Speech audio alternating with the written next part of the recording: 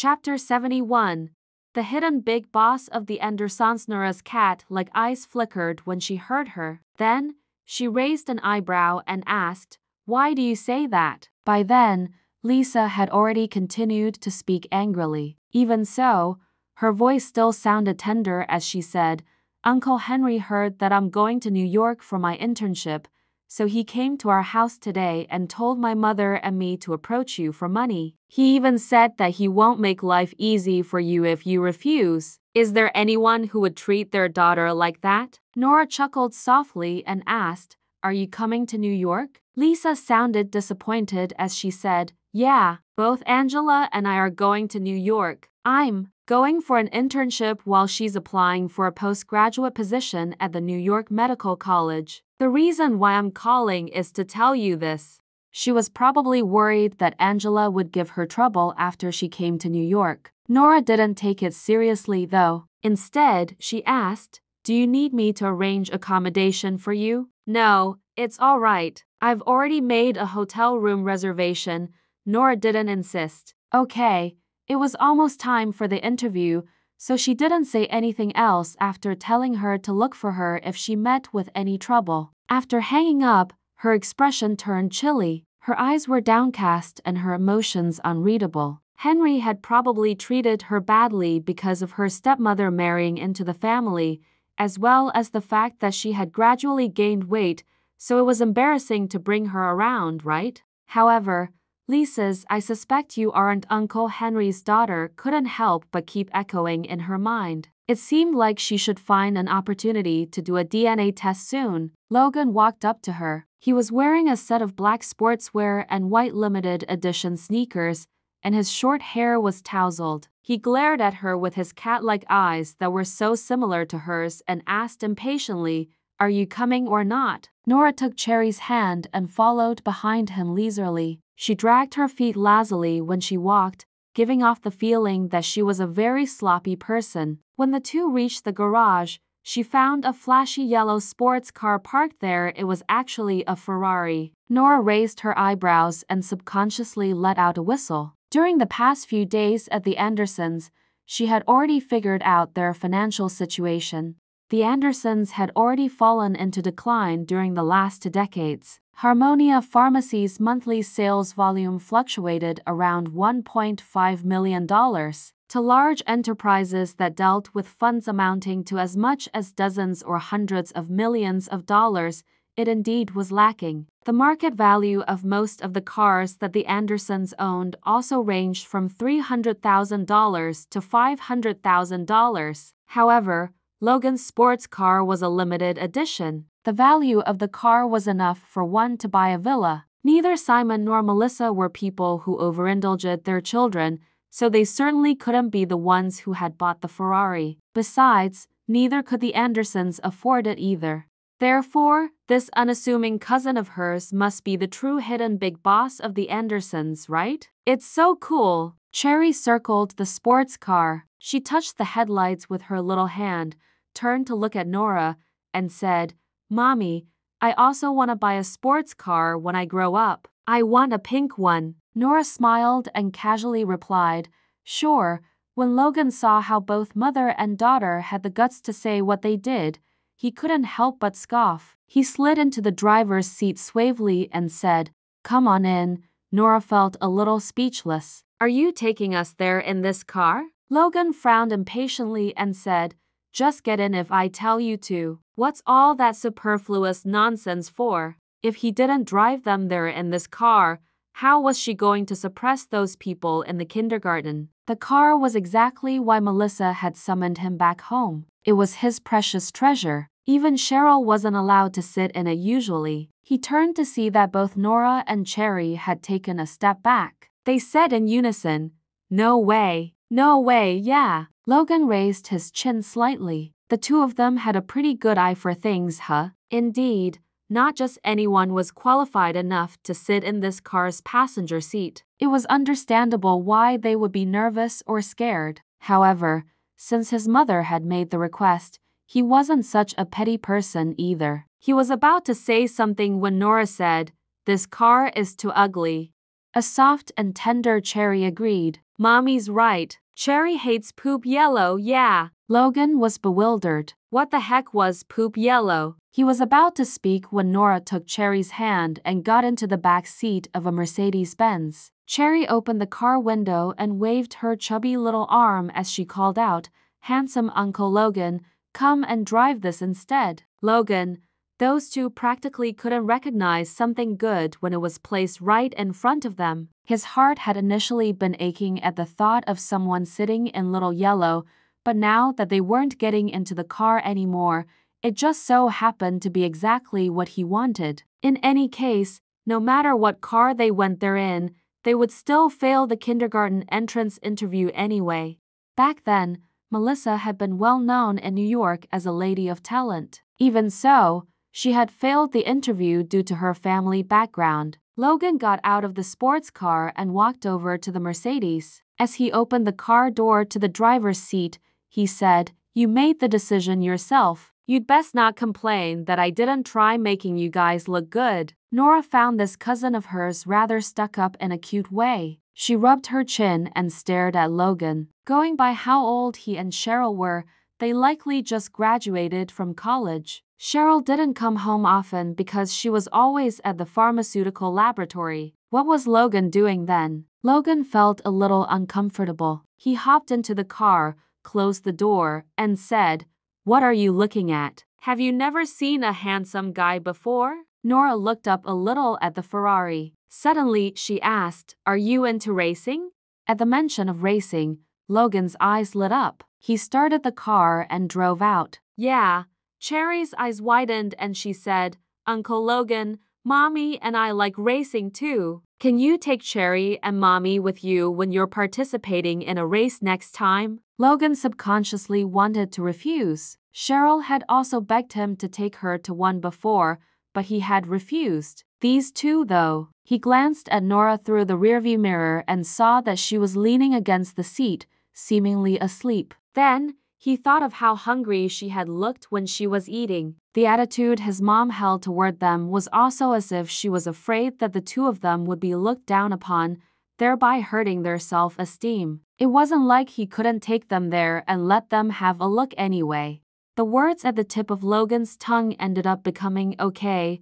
Then, he heard Cherry exclaim, "Wow, all those men who drive racing cars are very handsome. They also wear super nice clothes." Logan was rendered speechless. Why did it feel like they weren't going there to broaden their horizons but to check out hunks? Cherry asked excitedly, "Uncle Logan, what's your placing in the race?" The corners of Logan's lips curled slightly as he replied, "First place." He spoke neither arrogantly nor impetuously but with strong self-confidence instead. Cherry clapped and said, "You're amazing, Uncle Logan." This was a subject that interested Logan after all. Thus, he ended up talking a little more than usual. He said, "My achievements are nothing. The international racer Yancey is the one who's truly impressive. He's my idol." Cherry glanced at Mommy when she heard what he said. Then, she whispered, "Uncle Logan, I'll tell you a secret. Do you know who Yancey is?" Chapter 72. Exempted from the interview. Logan raised his eyebrows. "Tsk, you make it sound like you've seen him before." Cherry grinned and said, "Yancey is Cherry." A warning reached Cherry and the words "my mommy" did a U-turn in her mouth and went back down her throat. In the end, she said weakly, "I'm not allowed to tell anyone." Logan was rendered speechless. His lip corners spasmed and he couldn't help but think the kid must be bragging. Never mind, life was already hard for them. He wouldn't expose her little lies. Since they didn't want to embarrass themselves, he would stop talking about it. The kindergarten was very close to the Andersons' residence, so it took only 10 minutes by car for them to reach. It certainly lived up to its name of being the top kindergarten in New York. The International Golden Sunshine Kindergarten was like a palace, and the exterior looked magnificent and high-end. There were parents there who had come early and were waiting to pick up their children. The cars they drove were either worth millions or were ordinary cars with flashy license plates. When their Jeep stopped at the kindergarten, sure enough, the security guard frowned and asked, "What's the purpose of your visit?" Logan took a deep breath and replied, "We're here for an interview." The security guard wore an expensive-looking uniform. He said gruffly, "You can't drive the car in, so enter on foot instead." Logan parked the car at the roadside. As soon as they got off the car, they saw the security guard eagerly letting a Rolls-Royce Phantom in. Logan's expression darkened. The slim young man was half a head taller than Nora. He lowered his head slightly and said a little unhappily, "Did you see that? Sometimes a car is a status symbol itself." However, the young woman instead took Cherry's hand and walked ahead as if she was taking a stroll, seemingly unaffected. Nora scrutinized the kindergarten. Although the security guard was judging people by the cars they drove, after one entered the premises, one would realize that the kindergarten had been designed very fastidiously with every detail highly exquisite. In terms of their facilities, they passed with flying colors. Next to her, a displeased Logan complained, "A place where even the security guards are so judgmental isn't suitable for children at all. Much less for your daughter. You don't have to prove yourself this way. There are many outstanding people in our circle who didn't attend this kindergarten." Nora knew that Logan was right. In a place like this where the students were wealthy or of noble background, the children competed more with their family backgrounds instead, so they must already have been classified into different social classes in the school. While a place like this didn't suit ordinary children, it suited Cherry very well. Cherry had a high IQ and was someone who couldn't sit still. She was fickle and lost interest in things very quickly. On top of that, she was quick-witted and always found various excuses not to study when she was at home. It was likely that only stimulation provided by an environment like this would be able to make her focus. After all, she couldn't really let Cherry play games for her entire lifetime, right? When Logan saw that the young woman didn't seem to have any intention of changing her mind despite him wording it so clearly, the usually reticent man simply decided not to say any more. However, he let out a snort inwardly. Did she really think she could enroll her daughter into the school just because she got an interview spot? The two went all the way from the security guard post to the kindergarten's main building. The more Nora saw, the more satisfied she became. Before they entered the interview room, she squatted down, looked at Cherry, and said, "Cherry, if you can stay here for the full duration of 3 months without revealing your identity or using your family's power, Mommy will agree to a request of yours. Can you do it?" A request. Cherry's eyes lit up. She nodded and said, "Yes, okie dokie." This way, she would be able to have Mommy agree to live with Daddy. After they came to New York, things were different from when they were staying in a hotel in California. It wasn't convenient for her to switch places with her brother anymore. Next to them, Logan scoffed softly. "Without revealing your identity? Indeed, they mustn't reveal the fact that she is the child of a woman not from around these parts, lest the other children look down on her. Without using your family's power." The Andersons couldn't even get an interview spot. What was there for them to make use of? How exactly did that woman bring herself to say such grandiose things? Those who didn't know any better would have thought that Cherry was a Hunt or a Smith. Light flickered in his cat-like eyes that resembled Nora's, and he gave them a reminder. "It's time for the interview." The three of them entered the principal's office together. Logan frowned and subconsciously straightened his back when he thought of the intense barrage of questions he had experienced when his mother had brought him and Cheryl for an interview back then. However, what happened next was, "This is Cheryl Smith's school uniform. You can bring her here for classes tomorrow. Do remember not to be late." After the polite exchange, the principal personally sent them out and said, "Miss Smith, I'll see you off."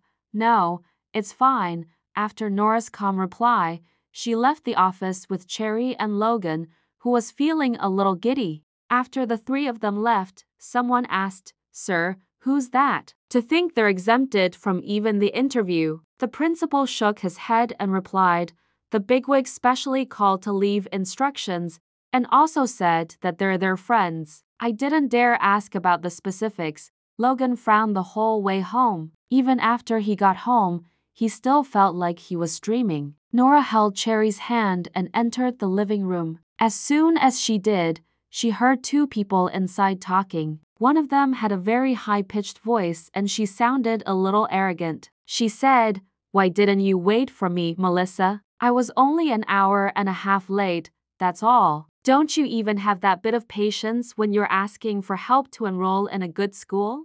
Melissa forced a smile and replied, "Sorry about that, Miranda. Nora said that she's already gotten an interview spot through someone else's help." Nora, Logan, and Cherry entered the living room while the two of them were talking. Melissa's sister-in-law was a woman of about 50 years old. Her name was Miranda Wood, and she was Melissa's elder brother's wife. A glance at her dressing and demeanor was enough for one to know that she was a wealthy housewife. Her chin was currently raised slightly as she scanned the people who just entered. Nora was expressionless, so it was hard to tell whether she was happy or sad. However, Logan, who had followed her in, didn't look so good. This made Melissa sigh inwardly. She stood up, walked over, and said, "It's okay. We can still look at other kindergartens."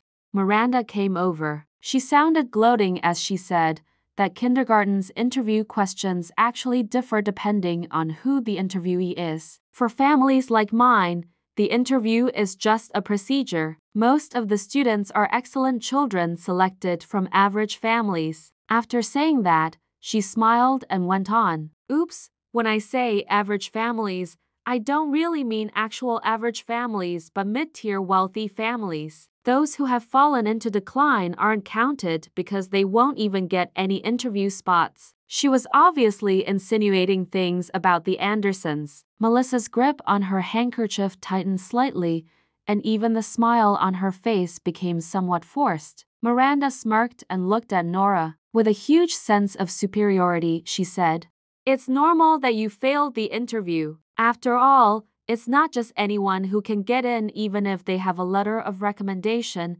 As soon as she said that, Cherry looked up and said adorably, "Huh? Are there people who need to go through interviews?" Miranda was taken aback. "What do you mean?" Chapter 73.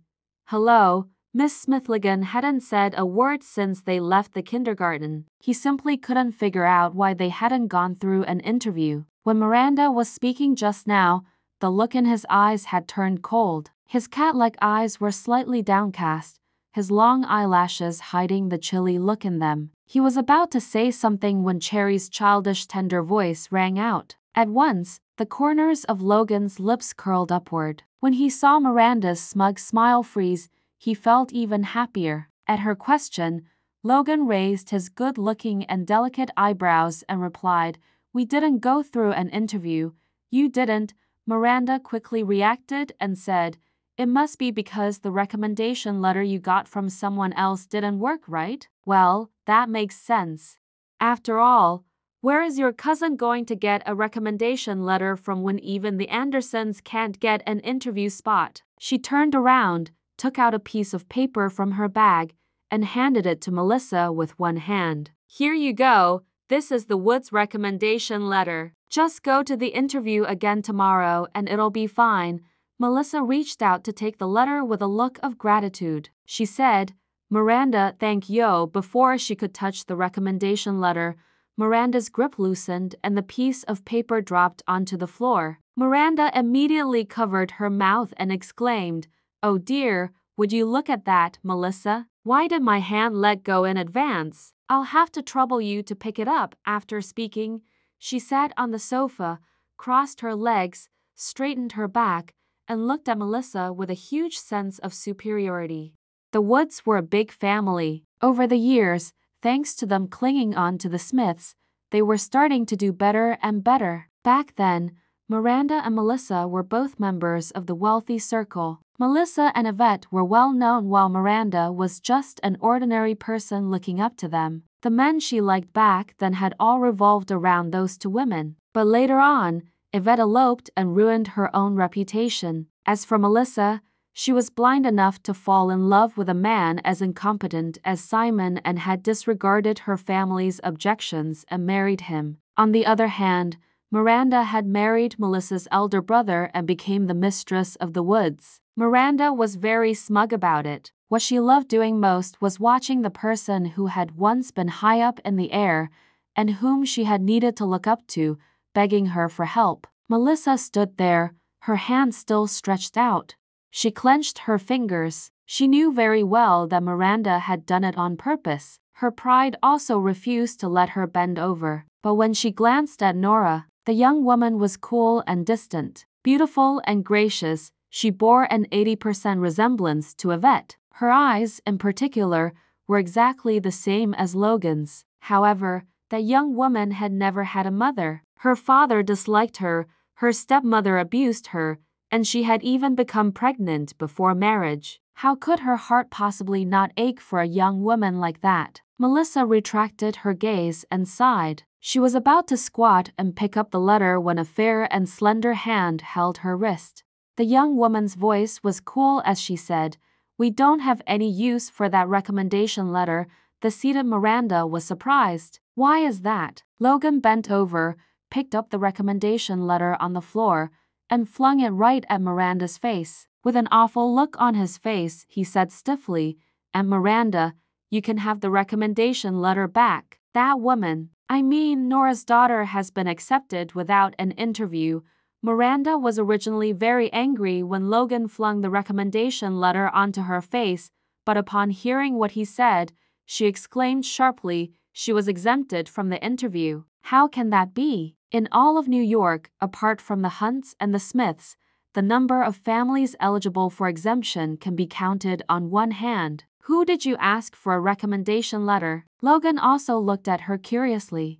Nora's indifferent gaze swept across Miranda. Then, she let out a big yawn. "Miranda," after a moment's hesitation, Melissa asked, "Did you ask Justin to give them a heads up for you?" Out of all the families that Nora was acquainted with, the only one who she could think of with that sort of capability was Justin Hunt. Nora clicked her tongue inwardly at her question. Of course not. Getting someone to do things for oneself was the same as using up favors. She wasn't going to let him return the favor of saving his grandmother and giving him the carefree pills so quickly. She was waiting for him to owe her enough favors so that she could ask for her son back in the future. She had merely talked to the kindergarten's shareholders, that's all. However, since her aunt had provided an explanation, she couldn't be bothered to say any more. She gave Melissa a small smile as a response to her guess. Then, she took Cherry's hand lazily and went upstairs. Starting the next day, Cherry would have to report to school at 8 in the morning. She had to get up at 7:40 am to see her off, so she had to have an early night tonight. Seeing that the two of them had gone upstairs, Miranda frowned, looked at Melissa, and asked in a low voice, "Who exactly is your niece? How did she get to know Mr. Hunt?" The few big families in New York were acquainted with one another ever since a few generations ago, so they all knew one another. Even so, no one had the guts to trouble Justin with trivial matters. Seeing how Miranda was always looking down upon others, Melissa decided to give her a vague answer and replied, "They met in California." This way, Miranda, who was sycophantic toward those in power and bullied those who weren't, wouldn't dare to be rude to Nora anymore if they met again in the future. Seeing that Melissa was disinclined to say more, as well as when she thought of that young lady who was so beautiful that her face was an eyesore to her, Miranda didn't say much anymore. After Miranda left, a worried Melissa discussed the matter with Logan. "Actually, Nora has given Justin 5,000 carefree pills, but he was also already intending to help us out back then. Never mind, maybe I'll call him and thank him again." Melissa and Simon were Justin's elders, so he had treated them very politely in California. Due to his good upbringing, he was a very polite man. However, Melissa also understood that this was primarily based on the friendship between those of the previous generation. To be honest, given his status, it would actually make more sense if he ignored them instead. Upstairs, Nora washed her hands and changed into her pajamas. She had only just laid down on the soft mattress when she received a call from Justin. She picked up the call. "Hello, Mr. Hunt," his voice rang in her ear. "Hello, Miss Smith.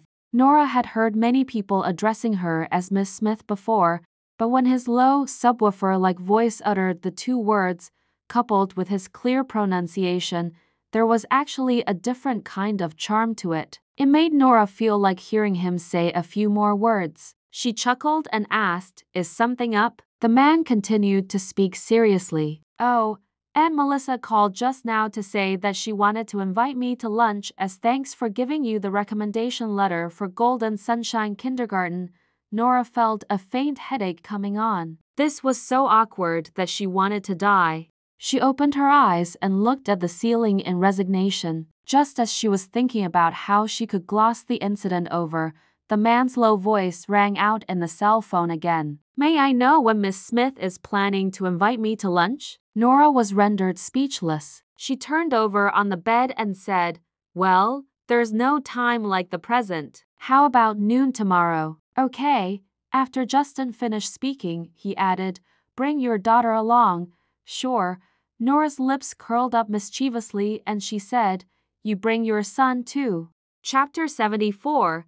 How did she get pregnant back then? The two settled on a time and place. When she hung up, Cherry ran in. She stared at her all wide-eyed and asked, "Mommy, are you really taking me to have lunch with Daddy tomorrow?" Nora rubbed her head and said calmly, "You have classes tomorrow, so how am I going to take you out for lunch?" Cherry hung her head dejectedly. "I knew it." A mischievous look flashed across Nora's eyes. Pete went to the Quinn School of Martial Arts every Tuesday and Friday. Apart from those 2 days, he spent the rest of the time studying at home. She hadn't seen her son for 3 days. The next day, Nora sent Cherry to the kindergarten. She stopped the car at the roadside as usual. Then, she took Cherry's hand and led her to the door where a teacher was waiting. Cherry was wearing a school uniform that the kindergarten had custom-made and carrying a big school bag. She looked extremely adorable. The teacher greeted them. "Are you Cheryl Smith?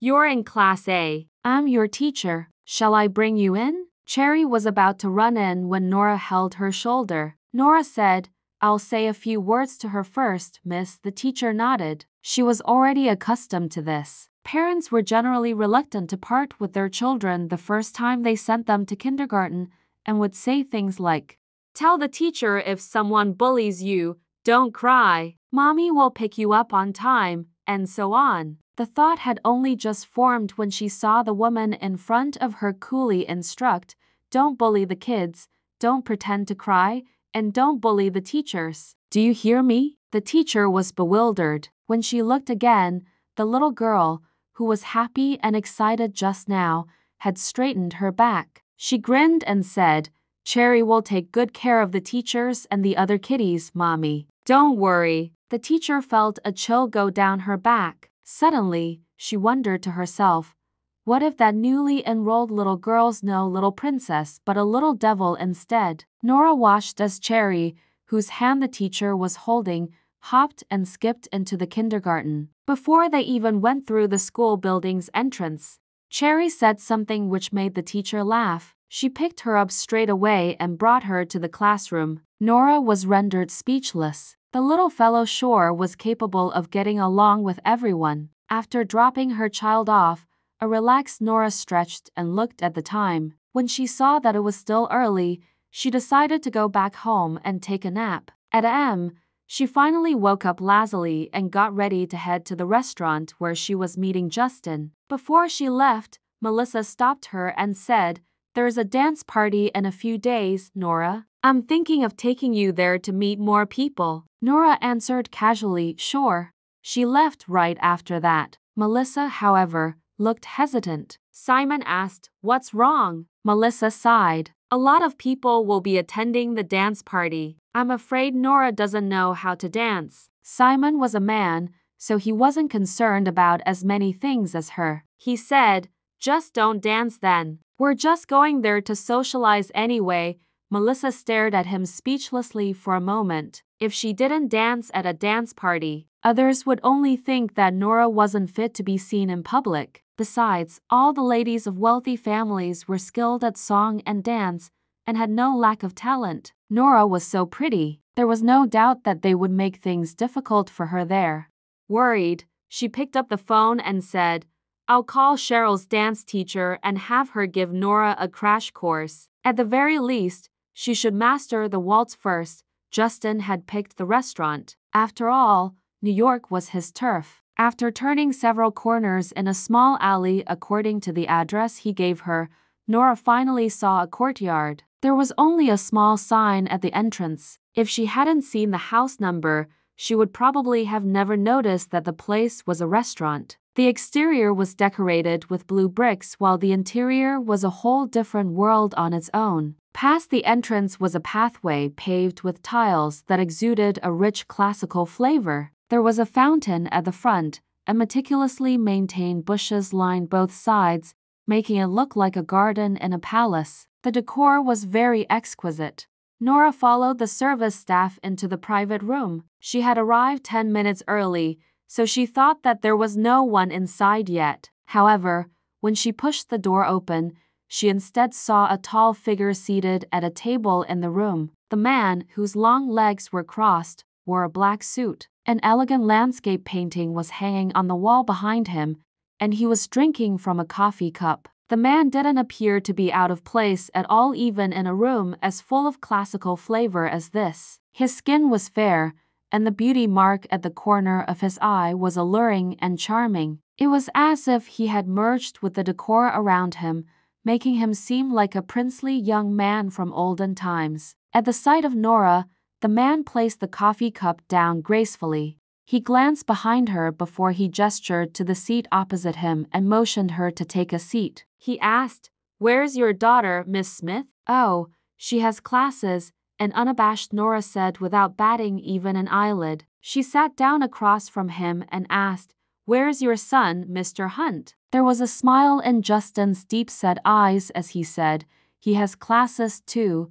Had she known her son wasn't coming, she might as well have stayed home and slept. "That scumbag." Nora dissed him silently. She picked up the coffee cup that was just served to her and took a sip. The coffee was very rich and fragrant. It was geisha coffee. On top of that, it seemed like Hacienda La Esmeralda geisha coffee. The coffee required unique cultivating conditions, and only a certain amount was grown every year. She didn't think that a humble little restaurant like this would actually have it and even serve it to guests. Unfortunately, in her eyes, good food and good drinks weren't as practical as a night's sleep. Justin found himself amused at the sight of her finishing the coffee in one gulp as though someone didn't know how to appreciate it. He asked dispassionately, "Miss Smith seems particularly concerned about my son?" Nora lowered her eyes and replied, "Yes. After all, Pete is smart, cute, and lovable." Dim light flickered in Justin's eyes when he heard her reply. The look in his dark eyes was unreadable. It was hard to tell whether he believed her or not. The service staff knocked on the door at this point and started to serve the food. The food portion was small but exquisite and varied. To foodies, it was a great option. However, to Nora, this was too troublesome. A single dish wasn't even enough to fill up her mouth. She could have filled her tummy with just a few bites, but in the end, she was forced to spend several times longer than usual to eat. She felt very frustrated. She could usually fill her tummy into minutes, but 10 minutes had already passed and yet she still wasn't full. Nora glanced at the man. He was eating slowly and elegantly. She couldn't help but think that he was doing this on purpose. Well, she wasn't really here to eat anyway. Nora suddenly spoke. She said, "It's so boring, Mr. Hunt. Why don't we play a game?" Justin asked, "What kind of game?" Nora's lips curled into a smile. She picked up a wine bottle from the side and replied, "Truth or dare." She spun the bottle. Justin, however, reached out and pressed the bottle down gently. He looked at her with a faint smile in his eyes and said, "You can just ask whatever you want to, Miss Smith." The woman sure was doing everything possible to get to know him better. As soon as the thought formed, he heard the woman ask, "How did you and Pete's mother come to have him, Mr. Hunt?" Chapter 75. A stray cat. How exactly had she gotten pregnant back then? Nora was really curious about this, so she looked at Justin eagerly, hoping that he could give her a logical answer. However, Justin's smile gradually faded. Pete's mother was something unmentionable to him. No one had ever dared to bring it up all these years. The moment he thought of all those things she did, he couldn't help but wish he could find her and kill her. Yet when the person asking about it was the woman in front of him, for some reason, Justin actually found that he couldn't get angry with her. She must be worried that Pete's biological mother would suddenly appear and end up affecting their life together, right? Justin cast his deep-set eyes down slightly. Although his tone was mild, his choice of words was strong. Don't worry, I won't allow Pete's mother to show up in front of me and him again. Nora fell silent when she sensed the acute frigidity bursting out of the man. Hello? She was already right in front of him, though. Besides, what was he telling her not to worry about? She decided to be blunter about it and asked, "What I want to ask is, was Pete conceived naturally?" Why were her questions becoming more and more explicit? Something occurred to Justin and his ears gradually turned a little red. He put down his cutlery, took a sip of water, and chuckled softly. Is Miss Smith concerned that I may have problems of a particular nature? Nora was bewildered. I'm a normal man, Nora. She had only spent 5 years abroad, but she actually found that she didn't understand English anymore. The woman in front of him widened her eyes as a look of surprise came over her palm-sized face. For some reason, this put Justin in a great mood. He felt a rare urge to tell her the secret hidden in the depths of his heart, but at the thought that it would damage his image, he suppressed the desire to talk and instead asked, "What kind of person is your daughter's father?" Nora didn't expect him to actually ask questions of his own. On top of that, he had even asked about something like that. Her slender fingers tapped against the table and she chuckled softly. I'll tell you if you answer my question. Was she talking about whether Pete was naturally conceived or not? Justin suddenly realized that perhaps what she was concerned about was whether he'd had relationships with other women instead. That was why she was pressing the issue. He pressed his lips together, with a beauty mark at the corner of his eye exuding a bit of a serious aura. He suddenly said, "If I say that I don't know how Pete came about either, would you believe me?" He only recalled vaguely that he seemed to be missing a night's memories. Dark light flickered in his eyes. He reckoned that probably no one would believe him even if he said so, right? Unexpectedly, the woman nodded seriously and replied, "I believe you, Justin." He suddenly felt a little warmth in his heart, as if a ray of sunshine had suddenly shone into a flower on the verge of blooming, making it slowly bloom. How could Nora possibly not believe him? The exact same thing had happened to her too. Curiosity made her ask another question. Since you don't know what had happened, what if Pete's mother is also innocent? Before she could finish, Justin lowered his gaze and said, "She's not worthy of being someone's mother." Nora's words came to an abrupt end. The man's tone was full of murderous intent. As if he had thought of something, Justin said with a cold expression, "Let's not talk about that vicious woman anymore." He looked back up and changed the subject. "Can you tell me your story, Miss Smith?"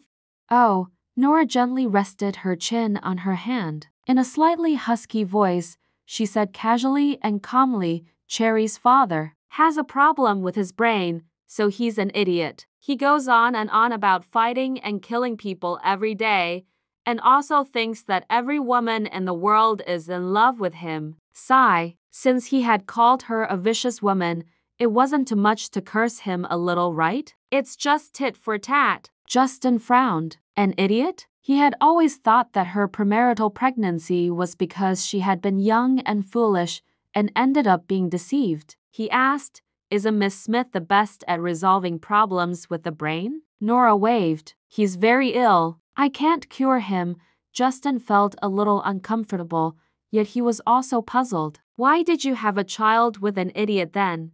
Nora, who was trying to suppress her laughter, glanced at him again. "Who knows? Maybe God thinks he shouldn't be left heirless." Justin scoffed and said sarcastically, "You're pretty much just doing charity with that. After all, apart from you, That idiot probably won't be able to find any other woman for the rest of his lifetime. T.S. He sure had a foul mouth. Nora looked at him with amusement. Seeing the woman smile, Justin suddenly realized something. What was the point of him taking an idiot so seriously? He picked up the cutlery and continued eating. Inwardly, however, he suddenly became very curious and he couldn't help thinking, I wonder what that idiot looks like. While he was eating, Nora, who simply found the whole affair very troublesome, said, I'm full, Mr. Hunt. I'm not done yet. Take your time to eat. I'll leave first. Justin, who continued to dine leisurely, said, Is this how the Andersons treat someone to a meal, Miss Smith? Nora sat back down in silence. She realized that the man really was very particular about his meals. He ate the cold dishes first before going on to the warm ones and even drank a bit of water in between every once in a while. He carried himself elegantly and beautifully, much like a beast in human clothing. When Nora, who had always felt that eating was a waste of time, calmed herself down, she couldn't help but think, so, the act of eating can actually be that beautiful. 2 hours later, Justin finally put down his cutlery. Nora heaved a sigh of relief. When she asked for the bill, the service staff said, Mr. Hunt has already paid. Taken aback, Nora looked at him. There was a small smile on Justin's handsome countenance. He said, It's my treat this time. You can treat me next time. All right then. She stood up together with him and followed him out of the private room. It was only after they left the restaurant that Nora finally realized what he had said just now. What the FCAC? This meal alone was already tortuous enough. Were they going to do this again? That scumbag. He was trying to waste her time, wasn't he? The corners of her lips spasmed a couple of times. The two of them reached the underground car park. When Nora pressed the car key, the big black Jeep lit up. She was about to walk over when she realized that Justin had walked over one step ahead of her. What was he doing? Didn't he drive here? She was just thinking about it when Justin actually walked over to where the driver's seat was, opened the door for her, and gestured politely for her to get in. The light in the car park was a little dim, yet when the man stood there, it was as if all the light was shining on him. His actions were gentlemanly and thoughtful. Be careful not. Nora felt her throat going dry. After she got in the car and left, Justin stared at her from the back. He suddenly smiled. That Mercedes-Benz Jeep was very big and had a taller chassis. There was no doubt that women who liked driving that car had a wild and feral nature. Then, he thought of the young woman's lazy appearance. She looked just like a cat. And on top of being a cat, she was even a wild little one. Nora drove back to the Andersons. Midway, however, she suddenly received a call from the kindergarten. Miss Smith, please hurry to the kindergarten. Something has happened to Cherry. Something had happened to Cherry? Nora's eyes widened. She did an abrupt U-turn, stomped on the accelerator, and raced straight to the kindergarten. Chapter 76. A professional. Nora was driving a Jeep, but the way she was driving, it was as if she was driving a sports car instead. Screech! The car stopped at the school gate. She got out and strode toward the kindergarten. Miss Lin, the teacher who had brought Cherry into the kindergarten earlier that day, was waiting there. She was a young woman in her 20s and was currently in a panic. How anxious must the parents be, having something go wrong on the first day their child was sent to school? With that thought in mind, she went forward to Nora and said, Miss Smith. Nora interrupted her and asked, Are the children okay? Miss Lin. The confused teacher replied, Yes, they are. As Nora walked in with the teacher, she asked, Are the teachers also okay? Yes, they are all fine. Nora was taken aback. In that case, who did Cherry beat up? She subconsciously glanced at the school gate. The security guard. Miss Lin. How would Cherry possibly be able to beat such a big and tall security guard, especially when he had even gone through professional martial arts training? No, wait, they had digressed too much. Miss Lin said anxiously. Cherry fainted. It was Nora's turn to be surprised this time. Surely, she's just faking it? Although Cherry was born a month prematurely, As a doctor, Nora had nursed and taken care of Cherry very well. While she looked a little skinnier than most, she was actually as strong as a young calf. Faint? Cherry? Miss Lin was so dumbfounded that she couldn't even utter the words of comfort she had originally wanted to say. She said emphatically, "It's true." This piqued Nora's curiosity and she said, "I'll go take a look." Miss Lin followed after her and said, "She's in the dance studio." "Don't worry, Miss Smith. I know you aren't in good health, so it must have been hard raising Cherry all these years. Cherry is also a very lovable and obedient girl. We'll definitely hold the culprit accountable." Nora was rendered speechless. Only then did she realize that the teacher was now calling Cherry by her nickname instead of Cheryl Smith like what she had done when Nora sent her to the kindergarten. "So, what exactly happened today?" Despite claiming that it was impossible that Cherry had fainted, Nora nevertheless obviously quickened her pace. Miss Lin couldn't catch up to her even when she jogged briskly behind her. The moment they entered the dance studio, Nora immediately saw Cherry lying on the sofa. A few teachers were gathered around her, and standing next to them was a little girl in a dance practice outfit who was crying loudly. A teacher, who was also wearing a dance practice outfit, was currently trying to coax her. Was Cherry really hurt? When Nora walked over, she heard the school doctor say, "Don't worry, Miss Smith. I've already given her a checkup. Cherry looks totally fine. She probably fainted because she was too aggrieved." Sigh. "Yeah, aggrieved. My ass." From the moment she held Cherry's wrist and felt a strong pulse, Nora knew immediately that she was just pretending. She couldn't help but hold her forehead. She had only just warned her against pretending to cry in the morning, yet she was already pretending to faint. Even so, the little fellow's eyes were still and motionless. Her acting was pretty good. She tickled Cherry's palm with a finger. "Stop acting and wake up." Cherry returned a tickle of her own on Nora's palm. "Mommy, don't expose me." Nora was rendered speechless. She coughed and asked what happened. By then, Miss Lin had also entered the dance studio. Seeing that she looked calm and hadn't started ranting at the teachers as soon as she came in, she immediately felt even more strongly that Cherry's family must be reasonable people. She said, "The kindergarten is celebrating its 50th anniversary soon, so we're going to hold a huge party and all the parents will be invited. The kindergarten is selecting 20 children for the finale dance. I saw that Cherry is very talented, so I wanted to let her try out for the dance, but as a result, she ended up getting into a conflict with her classmate Sinead Lowe." Sinead was probably the crying little girl. Nora glanced at her. The child's posture was straight and upright. It was obvious from a glance that she had gone through dance training before. It was just that even though so much time had already passed, she was still crying. It was obvious how spoiled she was. While she was thinking, the dance teacher who was coaxing Sinead stood up. She had an air of elegance around her, though she also had a bit of an arrogant look on her face. She frowned and said, "I am Whitney Lowe, Sinead's mother." She walked to the side and took out a bag. Then, she took out a wad of cash from within and threw it in Nora's face. "I'll take responsibility for this and pay for Cheryl Smith's medical expenses. This should be enough for you to still have some left over after that." In that sense, the two of you even profited a little. Nora was bewildered.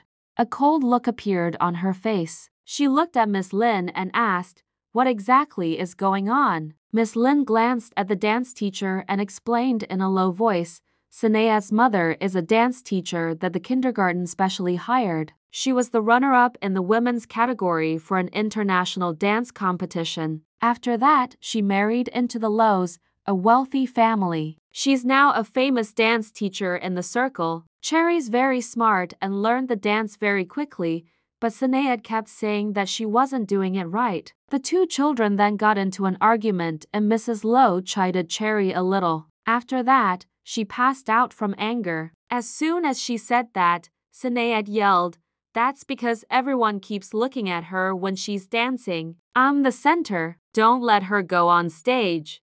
The moment she said that, the teachers became even more embarrassed. Nora understood now. Cherry had big eyes and fair skin, and looked very adorable. She was certainly very eye-catching among the group of children in the kindergarten. Sinead was the center, but Cherry had robbed her of all the limelight, so she became dissatisfied. Whitney was their dance teacher, so she would definitely be partial toward Sinead. Cherry had always been clever and was someone who refused to let anyone give her the short end of the stick. As she was at a disadvantage, she had pretended to faint so that Sinead couldn't say anything even if she wanted to. Nora couldn't help yawning. She had always been someone who fought others head-on and did everything directly and straightforwardly. Just whom did her daughter inherit all these little ideas from? It really was very silly. She picked up Cherry and prepared to leave. However, Whitney stood in front of her as soon as she got up. The cool and standoffish woman said arrogantly, "Miss Smith, your child is so bad-tempered." All they did was just argue a little, yet she could make herself pass out from anger. Nora, she didn't even make a fuss, yet Whitney was kicking up one instead. She stood still and turned around. Whitney pointed to Cherry and said to Miss Lynn, "That girl has a poor physique. I checked her body just now. She's very stiff and isn't suitable to be a dancer. Withdraw her from the upcoming performance and switch to someone else instead." Sinead immediately clapped happily and said, "Yes, make her withdraw. Don't let her go on stage." Miss Lynn looked livid.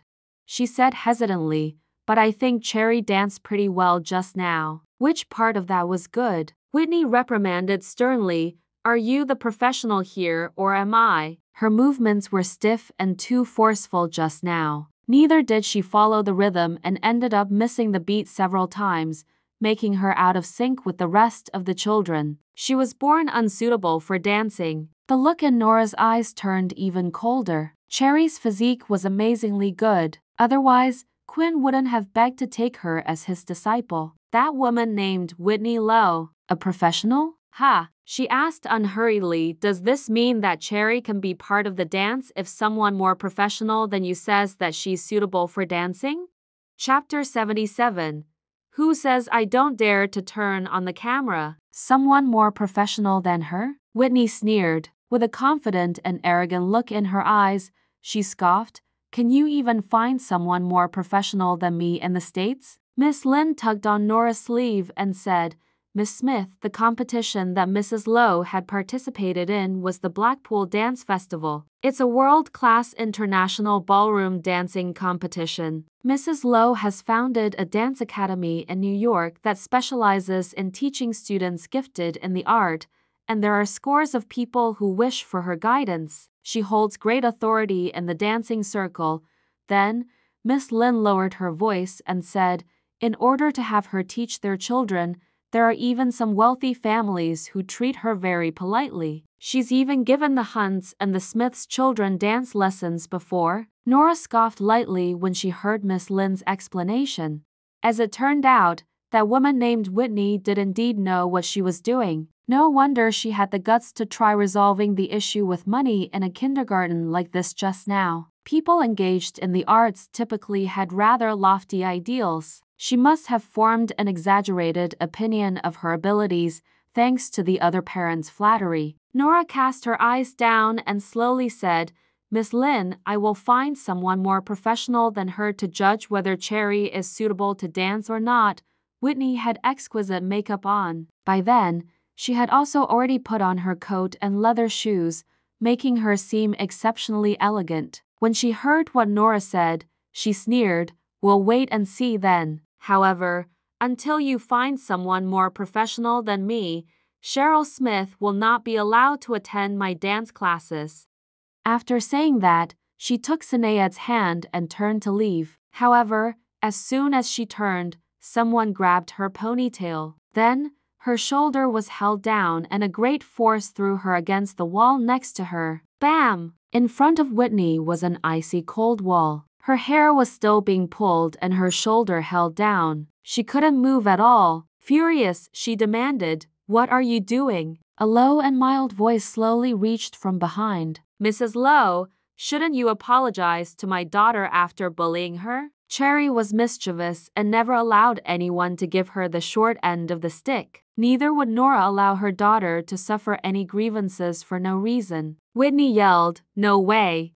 As soon as she did, Nora yanked her hair downward hard again, making her scalp sting terribly. As though she was simply stating a truth, the woman's voice was calm and peaceful as she said, "Apologize." There was a murderous look in her frosty eyes. Whitney shivered. She swallowed hard and clenched her fists tightly. At last, as though humiliated, she said, "I'm sorry." Yawn. Nora let go of her and yawned again. Only then did she pick up Cherry again and lazily leave the dance studio. After she left, a furious Whitney yelled hysterically, "I'm calling the police. How dare she assault me? I'm having her thrown in jail." Miss Lynn and the others finally recovered from the sudden turn of events just now. At this point, the principal also arrived fashionably late. Upon hearing Whitney, he held her arm and said, "Mrs. Lowe, we're all people with respectable identities here. Moreover, we really have no idea who that lady is. The bigwigs have specially instructed us to treat her with civility." The bigwigs. Whitney clenched her fists tightly and breathed heavily as a look of intense fury came over her face. However, she did stop clamoring about calling the police. In the Jeep on the way home, Cherry sat in the passenger seat and buckled her seat belt. The large seat made her look even smaller than she was. She asked, "Mommy, are you really going to ask Aunt Tanya to come back to the States for my sake?" Nora raised her eyebrows. "No way."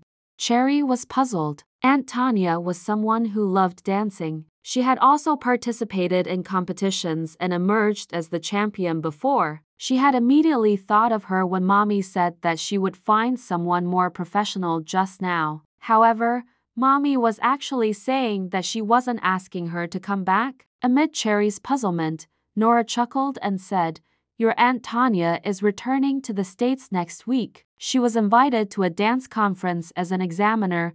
Cherry immediately became excited. "So that's what it is." While the two of them were chatting, they had already returned to the Andersons' residence. After parking the car and entering the house, Cheryl came over with a smile and said, "Nora, I've successfully produced the carefree pill according to your formula. We can finally start mass production now."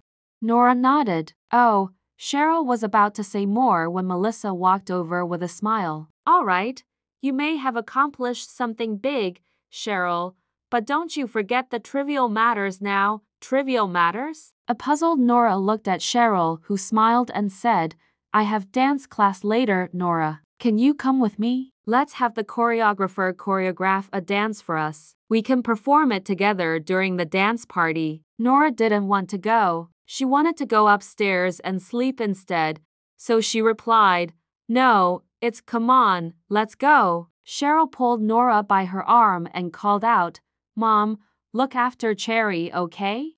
An absolutely unwilling Nora was then dragged out of the door, but before she was dragged out the door, she saw the gentle expression on Melissa's countenance and she found herself unable to refuse her kindness again. Forget it, she would just go. On the way there, Cheryl asked, "Can you dance, Nora?" Nora thought for a moment before she replied, "Just a little, but I don't dance often." Perhaps because she spent more time sleeping than others, she preferred engaging in more stimulating activities when she was awake, such as racing, skiing, and martial arts. When it came to dancing, the only kind she liked was tango.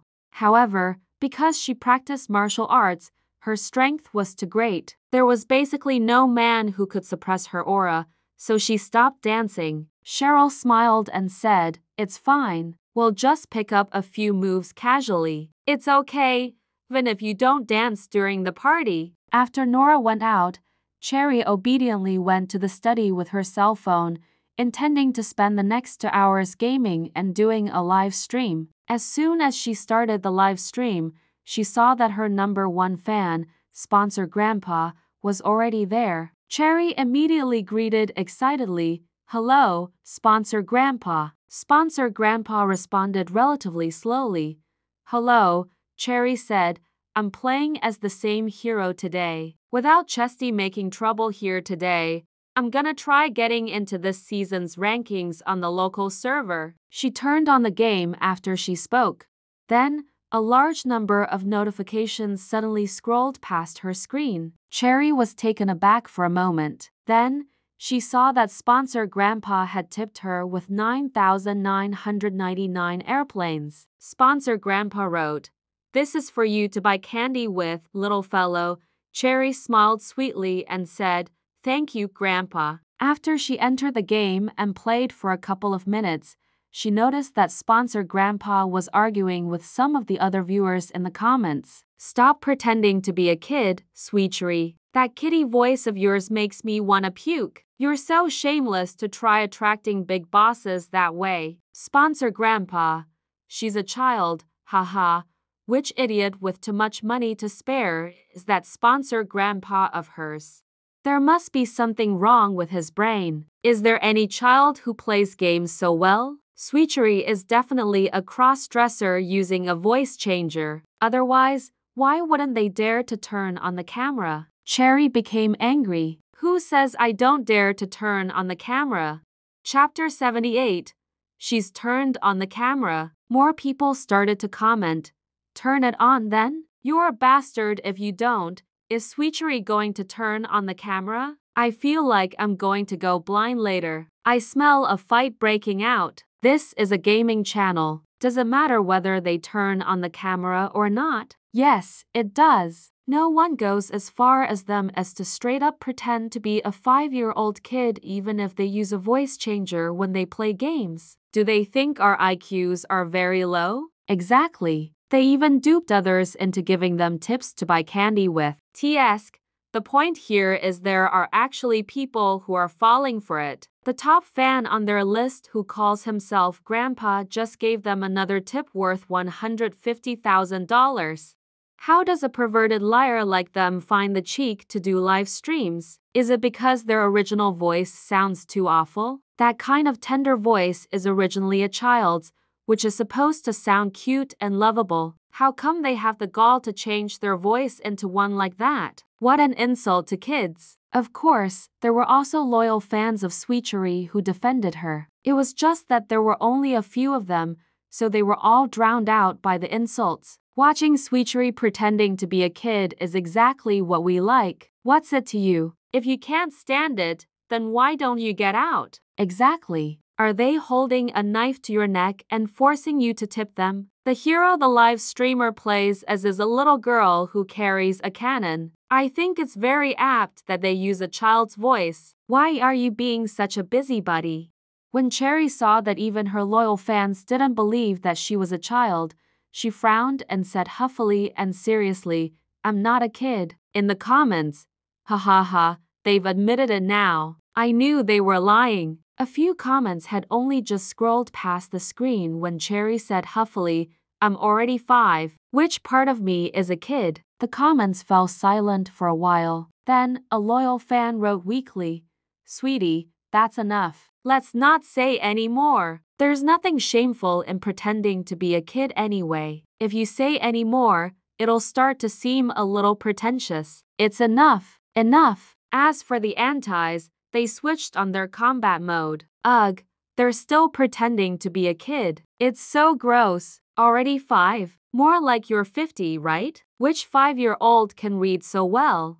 A 50-year-old probably doesn't have that kind of hand speed and reflexes. They're probably in their 20s or 30s. What I'm seeing in my mind is an ugly, gross, and wretched-looking middle-aged man. Didn't they say they're gonna turn on the camera? What are you still dilly-dallying so much for? Hurry up and turn it on. They must be deliberately saying all that in order to change the subject, right? Turn on the camera. Turn on the camera. It's not like they have the guts to. If they turn it on, they'll expose their own lies. Seeing that no one believed her, Cherry felt as if she had suffered a great injustice. She said quietly, "Okay, I'll turn on the camera now." "Wait a minute, Oki." After finishing the round at hand, she fumbled around for a while and finally turned on the camera. The moment she did, an uproar went through the comments.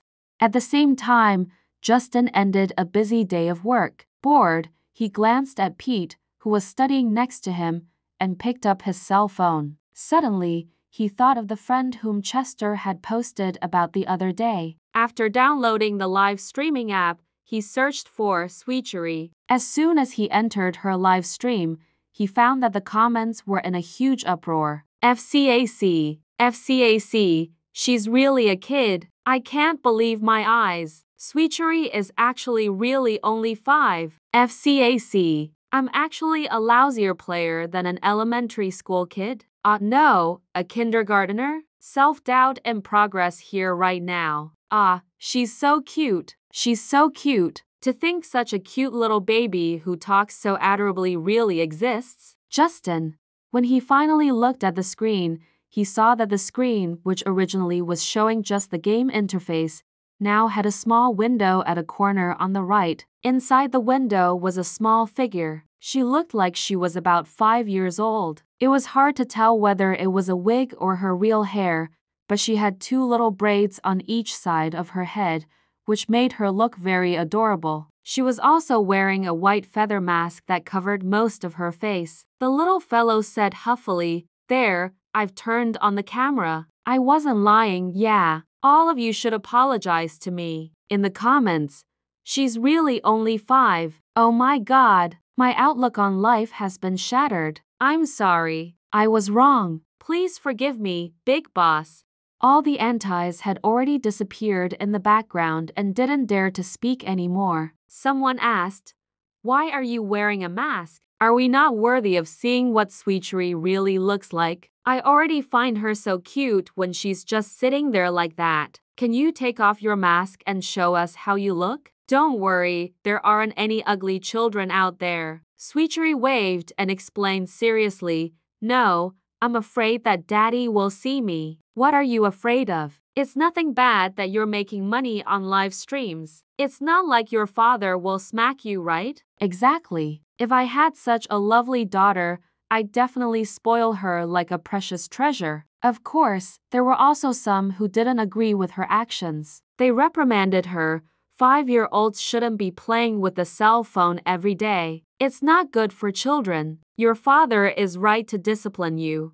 Cherry said seriously, "No, Daddy won't discipline me, but he'll take me away and forbid Mommy from ever seeing me again." Her top fan, Grandpa, couldn't help but write, "Your father is such an awful man." The rest of the comments agreed with his statement. Why would he take her away? Are your parents divorced? Is it because your father would think that your mother isn't teaching you well if he finds out about the live stream? My goodness, it's so sad that there are fathers like that in this world. It's so awful how they always think the world of themselves. My heart aches for Sweechery. Although it isn't right that children play games every day, I checked the records just now. Sweetie, your game time is fixed, right? And you only play for 2 hours a day. I'm sure your mother has put thought into this, right? For some reason, my heart aches for Sweetie. I hate your wicked father.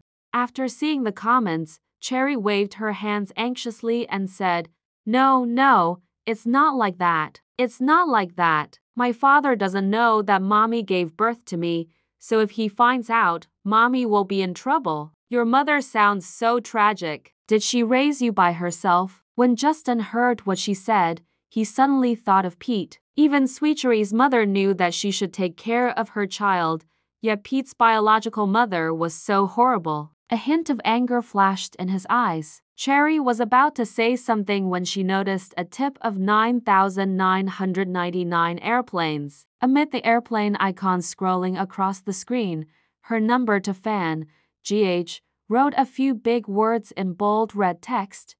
"Your father isn't worthy of calling himself a man." Cherry, "Daddy, is it really okay to insult yourself like that?" She panicked and got up from her chair. "Daddy, you." Before she could finish, she lost her balance and almost fell. However, after she steadied herself, the mask on her face instead fell off.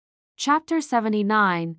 Cherry looks a little familiar. Justin's heart suddenly stopped beating for a moment. It was only when he saw that she managed to regain her balance that he finally relaxed. When he wanted to see what she looked like, rows of airplane icons suddenly swept across the screen. After studying the interface with a frown for a while, he finally turned off the virtual gift visual effects. However, by the time he looked again, he found that Sweetchery had already turned off the camera. For some reason, he felt a little disappointed. He shook his head, finding his behavior rather comical. She was just a child that he had interacted with a few times. Why was he so curious about what she looked like? He tossed the cell phone aside. The little girl's tender voice rang out in his earphones. "Thank you for the airplanes, Grandpa." Moi. For some reason, Justin felt a little unhappy. He had gifted her so many airplanes, but why didn't she blow him any flying kisses? As a result, yet another row of 9,999 airplane icons scrolled across the screen. After sending the gift, he came back to his senses. He felt that he must be out of his mind. Then, he heard the excited little fellow exclaim, "Wow, Daddy, you're so amazing too." Moi. Justin's lip corners couldn't help but curl upward. 2 hours later, Cherry stopped playing and got ready for dinner. After ending the live stream, she sat on the chair with her chin propped on her hands and looked at the two highest-ranking names on the fan list. Sponsor Grandpa was still in top place with a total of almost $800,000 in tips. Daddy was ranked second place with a total of about $600,000 in tips. She felt justified and didn't have any qualms about taking money from her father. However, it seemed like Sponsor Grandpa didn't know her at all. Cherry opened a private chat window and sent him a voice message. At the Smiths, although he had asked for steak the day before, Ian had stopped eating after taking just a bite. He rested on the bed in a groggy daze all the way until now. Watching Sweetchery's live stream seemed to have become the only thing he looked forward to every day. Ian was frowning. On his attractive visage, there was a contemplative look in his eyes. He had seen what Sweetchery looked like when her mask dropped off just now, and he found her face vaguely familiar. It was as if he had seen it somewhere before. Even though he couldn't recall where he might have seen a face like that before, it nevertheless gave him a sense of kinship. Ian smiled bitterly. Perhaps life was just too boring. Or perhaps it was because she simply looked so adorable and clever. He was about to toss the cell phone aside when he heard a sound notification. When Ian picked it back up, he found that Sweetchery had sent him a private message. "Sponsor Grandpa, do you want to play games? I can guide you, yeah." Games? To be honest, Ian wasn't interested, but he didn't have the heart to refuse the little girl's kindness. Thus, he replied, "How are you going to guide me?" Beep. Another notification rang out. He tapped on it. "Let's add each other as friends first." "Do you have a Facebook account, Sponsor Grandpa? After we add each other as friends, I'll be able to add you into the game from my friends list," Ian replied. "Yes, I do." Sweetchery sent him a link to her Facebook page. Ian logged into the Facebook account that he hadn't touched in years. He had only registered the account because of Yvette in the past. He cast his eyes down, suppressed the discomfort in his heart, and added Sweetchery as a friend. Her Facebook name was Cherry Smith. She approved the friend request as soon as he sent it. After that, Cherry sent him several pictures. Puzzled, Ian replied with a question mark. Cherry sent him a voice message. "Sponsor Grandpa, you're under my care from today onward. You must remember to log into Facebook every day and send me messages, okay? We must maintain the sparks of our friendship." Sparks? Ian was confused. Cherry sent another message.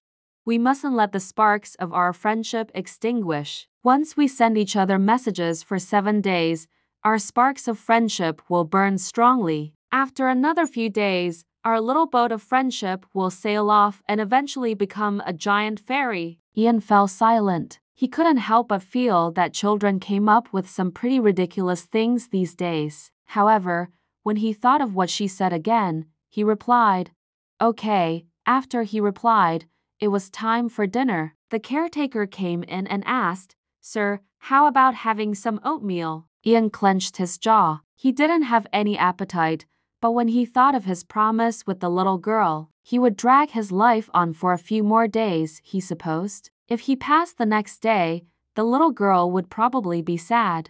He said dispassionately, "Okay." Elsewhere, Nora had reached the dance studio after being dragged there by Cheryl. The classroom was very big and featured mirrors on all four sides. The moment she walked in, she saw that there were a few young men and women there. They were currently standing around a girl in the corner and chatting. At the sight of Cheryl, a thin man came over and smiled bashfully at her. He said, "Cheryl, you're here." Cheryl blushed and nodded. Then, she introduced him to Nora. "Nora, this is my boyfriend, Caden Hayes." Her boyfriend? Nora sized him up carefully. She couldn't help but feel like the man made people feel a little uncomfortable. However, she didn't say much. Cheryl introduced Nora to Caden and the two of them said hi to each other. At this point, the chatter from a distance away reached them. "Really? Your family is so amazing. Wow, Rachel, are you going to meet Tanya Turner? I'm so envious." Caden was taken aback for a moment. Then, he asked with a smile, "Tanya Turner? What are you guys talking about?" Someone answered, "It's Rachel." Her mother heard that Miss Turner will be coming back to the States in a few days, so she specially invited her to go to their place to hold a few dance lessons for her. After answering him, the group of youngsters gathered around Rachel and asked, "Can we also join the class, Rachel?" At the sight of everyone swarming over there, Caden looked at Cheryl and said, "Cheryl, Rachel is your cousin, right? Can you ask her to let us join the class?" Cheryl's expression immediately changed and she looked as if she had been put in a spot. Nora, on the other hand, was taken aback. "She's your cousin?" "Yes, Rachel is Cheryl's uncle's daughter from the maternal side of the family. I'm sure she'll agree if Cheryl asks her." Nora looked at Rachel Wood, who was surrounded by everyone and basking in the limelight. She had wavy hair, a slim and graceful figure, and a delicate aura around her. The scholarly aura around her was a little similar to the one that Melissa had. It was just that even though Melissa looked delicate, she also had a very dignified aura around her. On the other hand, Rachel's imitation was lacking and it fell flat, making her seem somewhat chintzy. With the wall of people in between, she spoke with a great sense of superiority and said, "It's very difficult to get Miss Turner to open a class. It's not about money at all. My mother only managed to ask her to open a class for me after asking a lot of people for favors." Someone who was trying to flatter her said, "It's rare for Tanya Turner to come back to the States, so I heard that her schedule is totally packed. It's really amazing that your family could get her over." Rachel suddenly looked at Cheryl. "There are already a lot of people in the class, Cheryl. I may not be able to let you join this time." Chapter 80. Tanya Turner. As soon as she said that, everyone looked over. Cheryl immediately felt her face flush in embarrassment as though she was living on someone's charity. Rachel, however, didn't let her off. She continued and said, "You can ask your mother to make an appointment for you though. That way, you'll also be able to attend her classes. By the way, does your mother have any connections? Do you want my mother to hook her up with the relevant people?" After the Andersons fell into decline, as Simon's wife, Melissa's status had also dropped. However, not only did her family, the Woods, not help her in any way, but they even rubbed it in. Take, for example, what was currently happening. What Rachel said had in no uncertain terms told everyone that even though Melissa had been part of the Woods in the past, her current authority and connections were actually not as good as the Woods.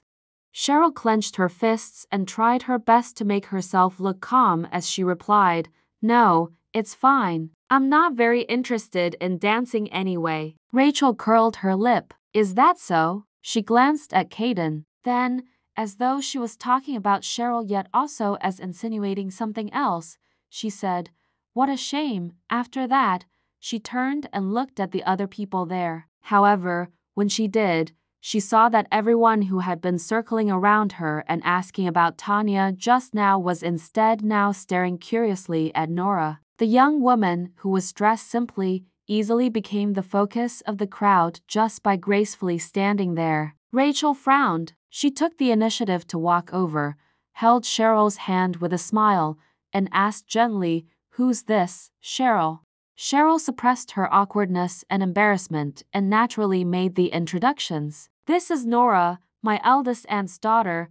A surprised Rachel immediately exclaimed rather loudly, "Huh? So that's who you are. I totally couldn't tell from your figure that you've given birth before." The words "you've given birth before" astonished everyone there. Rachel covered her mouth and looked at the two of them apologetically. She said, sorry, I accidentally spoke without thinking for a moment there." "Nora, you don't mind, right?" To outsiders, premarital pregnancies were seen as immoral behavior. Under normal circumstances, even if one's family didn't help them to hide it, they wouldn't publicize it like that either. However, Rachel had mentioned it the moment she came over. This made everyone instantly look at her in a different way.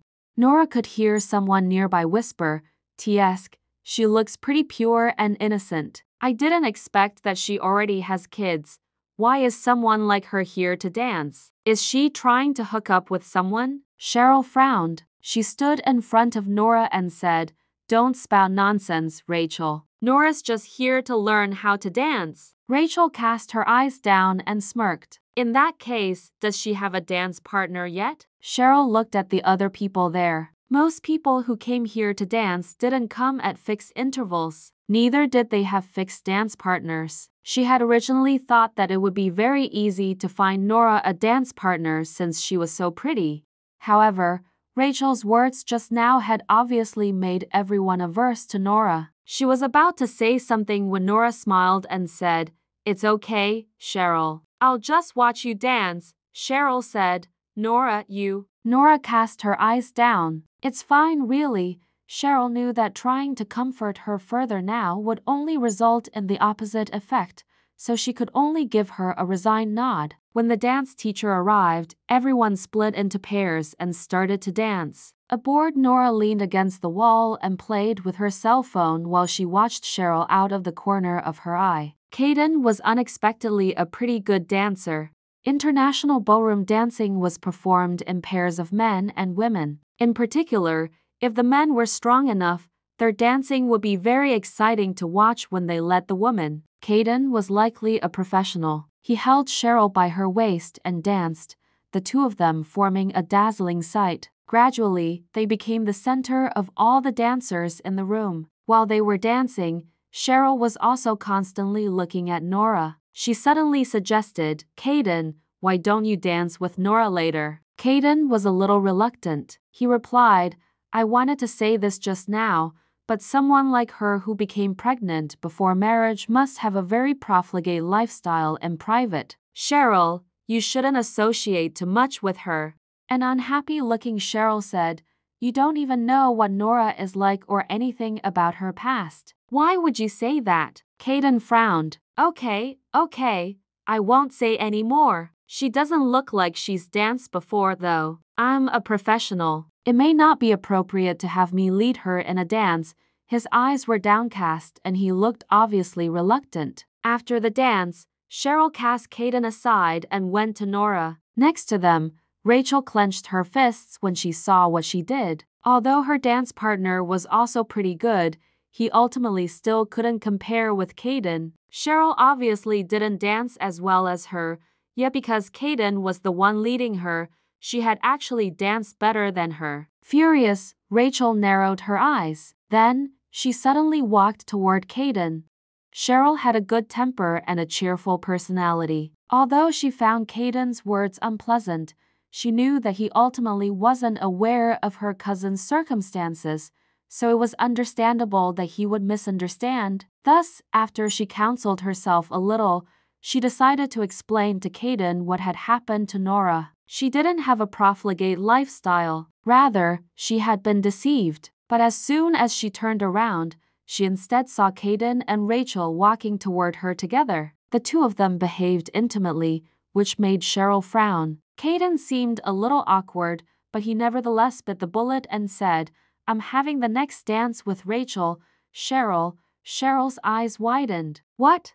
Rachel smiled and took Caden's arm. She said, "Sorry about that, Cheryl. My partner and I don't fit quite well together. Caden's the best dancer in our class, so I thought that if we danced together, I could have Miss Turner give him a few pointers too. It's mutually beneficial for both of us after all. You won't mind, right?" Cheryl was so angry that her hands were shaking. She looked at Caden with her eyes red. He had refused to dance with her cousin when she asked him just now, yet he was going to dance with Rachel now. He clearly knew that she and Rachel were at loggerheads, and that she was always looking for opportunities to bully her. Cheryl felt her throat going tight and she felt like she had been betrayed. She asked, "Are you sure you want to do that, Caden?"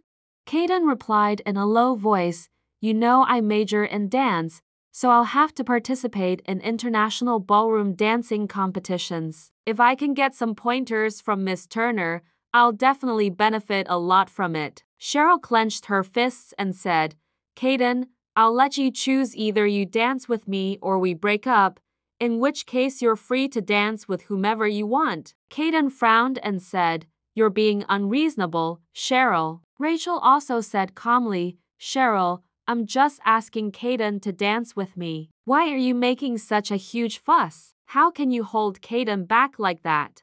She sneered, "It's the Andersons who can't get Miss Turner as a dance teacher, yet you're forbidding me from helping him? If you were able to get her as a teacher and have her give Caden some pointers, he wouldn't have chosen to dance with me either." Cheryl turned pale and she tried to hold her tears back. At this point, an extremely cold and indifferent voice reached them. "Who says the Andersons can't get Tanya to teach us how to dance?" Thanks for watching. Like and subscribe for more videos.